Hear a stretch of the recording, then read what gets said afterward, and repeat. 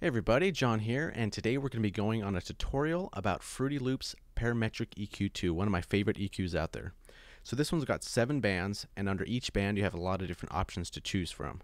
So on the first one, you right click it, and you got the reset option, which is pretty handy. You know, if you do a move like that and you don't really like it, and you don't want to try to find the default setting or what frequency you were at, you can just right click that and reset that. Also, you right click it, and under the type you can change all the different types of filters that you want to add to your EQ. So let's say for this one, usually it's going to be a high pass, and if you switch to this and you see this big peak, you're like, what is this resonance peak? I don't like that. Come down here to the bandwidth, you can hold Alt and you select it, and it resets that back down to normal. And then you can kind of drag and however much you want to cut off. So right click that, let's reset that, and let's change the type to, let's say, a low pass. Basically the same thing, just the opposite. Usually you'd want to have this here on the right, but for demonstration purposes I'm just showing you can change different types here. So let's put this back to peaking to have it all kind of straight out. If you right click again, this is a really cool feature that I like. So let's go back to the high pass, and you right click and you go to order. You can change the steepness of this curve. If you want this a little bit more steep, let's say max steepness is 8, so it cuts off quite a bit. It doesn't really relax it as much. So you're not really limited in that sense. And then the gentle ones are basically the same, but just like it says, it's a little bit softer, it's a little bit gentle, it's not such a harsh cutoff. So another one is under key. This is, I think, really cool. You know, let's say you have some song and you want to find out where, for example, the A's are. And here it tells you all the A's with a frequency, the exact frequency each one is on for all the notes in all the keys. It's pretty cool. I don't think I've really ever seen an EQ that has that feature on it. So let's right click this and let's go back to peaking. And for demonstration purposes, I set up just a quick little pattern here that you can listen to. So here I got a bass, so let's play this and check this out. This is one of the coolest things. So I'm playing this bass, and you're able to see the actual frequency, the spectrum behind your EQ, so you can kind of see where the sound is coming in from. And the darker or the lighter these lights are, it's basically showing you that's a higher amplitude of that signal. So over here it's kind of a little bit darker, and maybe this kind of area you don't really want to hear.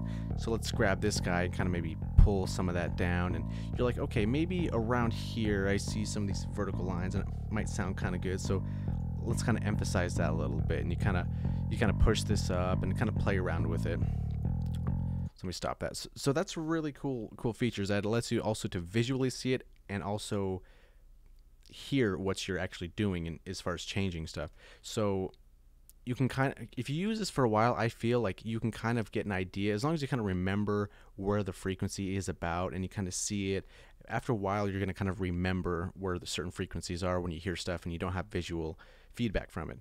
So let's reset these back down to 0, and let's go over some other options.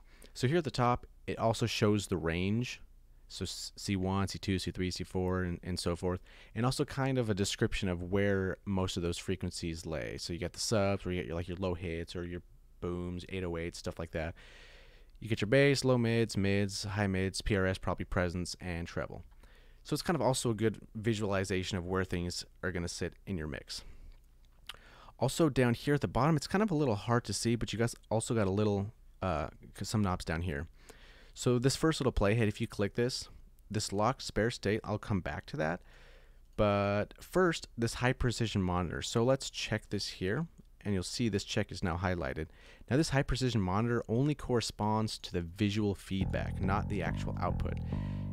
You sacrifice a little bit of latency, but as you can see, the lines are a little bit more defined.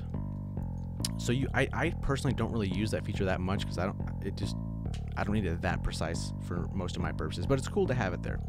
You can go to the legacy monitor, which kind of makes it a little bit more blurry. Either way, it still has the same feedback, kind of really preference at that point. I think just how it is default is great. So also on this monitor tab, what's really cool is you can monitor right here at the top left. You can always see like what's going on. So this is currently selected, so you're monitoring the output of this EQ, so you're listening to the changes that you're making. If you go here, you're going to be monitoring just the input, and then here the monitor is going to be off, and you're not going to see any visual feedback if you have that off. So you might want to have this kind of always here, unless you maybe want to check something on the input, but Usually on the output there is kind of where it usually sits. So if you're like, you know what, I don't like these tokens, I don't care about them, I don't care about those menus, they're not for me, I'll just want to use some sliders, then just don't even look at them. Just have them just hidden from this little button down here. Let's move on. Did I go over here? Yeah, we went over that. Oh yeah, there's also the about if you want to read about it. So it's always nice to do. This compare thing is also pretty cool too. So let's say, for example, I have this blank EQ set up and I'm just making some moves just randomly. I'm not really actually actively trying to EQ this bass at the moment. So let's have this here and we're like, okay, I like this curve that I have going on here. I'm going to save this.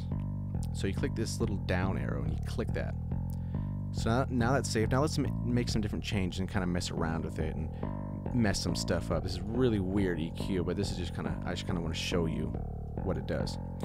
So you have this here and you're like, I like this, but you know, maybe the other one was a little bit better. You can click this button down here and swap between the two.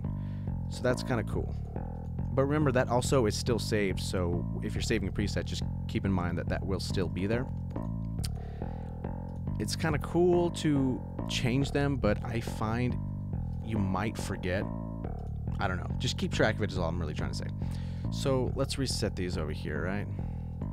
And then over here on the right hand side, you have volume control for each one.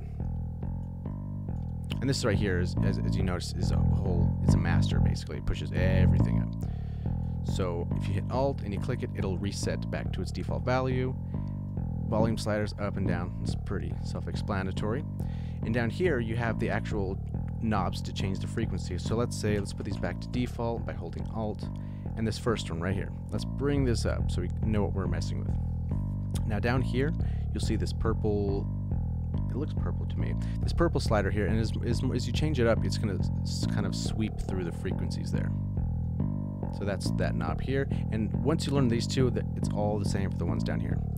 Bandwidth, this is going to choose if you want it maybe a little bit tighter Q. Some say bandwidth, some say Q, BW, or Q. It does the same thing, but increases, kind of makes it narrow if there's like some nasty frequency. Like let's say, for example, this little area right here is just nasty, right? So let's kind of go over here, kind of find it. Is this the one that we don't really like? Yeah, I don't like that right here. So let's pull that down, and you can kind of see how it's really, really tight, and it kind of takes it out right there. So that's kind of how that works there. Also, here at the top, you can change these settings. So if you don't want to right click and, you know, go down to type and change the type like that, you can say this purple one, I want to just click this and scroll up and it'll change through all the different variations of it. Let's see, is there anything else I have not covered on here? I think that's the basics of it.